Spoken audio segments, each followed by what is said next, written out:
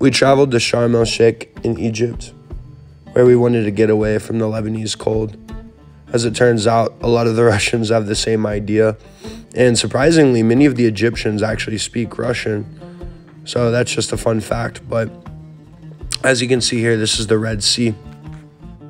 Originally, we had planned to make a brief excursion over to Mount Sinai and to see St. Catherine's Monastery, but we ended up going to a tour guide's place, and we found that they do, dune buggies, and you can have a Bedouin kind of desert dinner sort of thing, ride camels, on a different day, a submarine, all this stuff. But this one we did the dune buggy Bedouin dinner, as you'll see in this video, and it turned out to be pretty awesome. Kids loved riding the camels.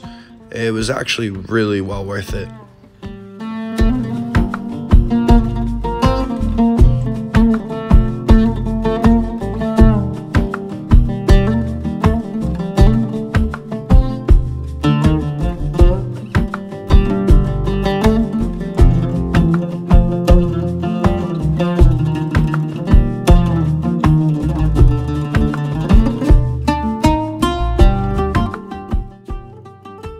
Camel rides through the desert.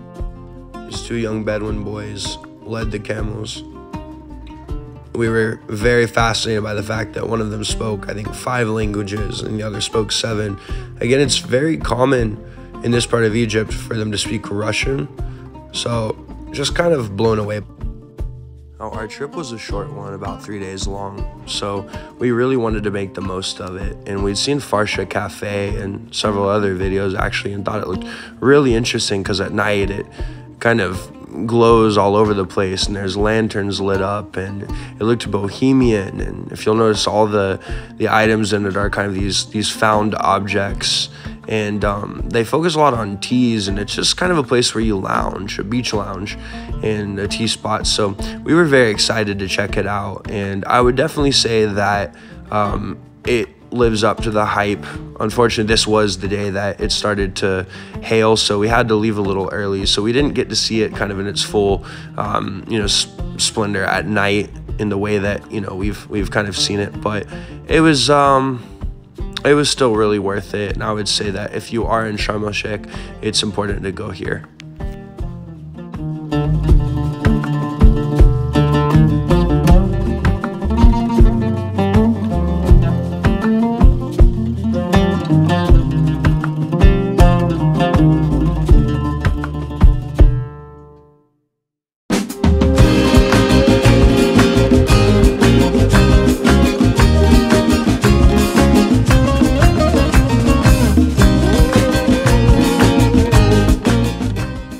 Lastly, we did a submarine tour.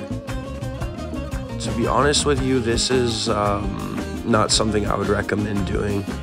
I think that the actual, sea was very nice, and I imagine the snorkeling would be amazing, but it's a very touristy activity, so you end up kind of on a crowded boat, and most of the coral reefs are on one side of the ship, so if you happen to sit on the other, you'll miss most of the action.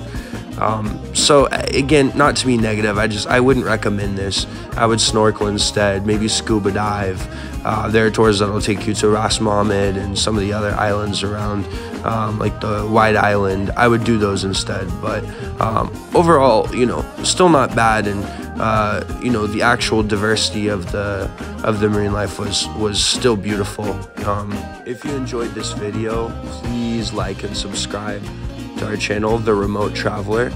We feature a lot on Lebanon, a lot on Turkey and all over the Middle East, and we'll continue to show things throughout the world. Additionally, we're also going to begin putting out content to show how we make our living as digital nomads. So thank you for watching.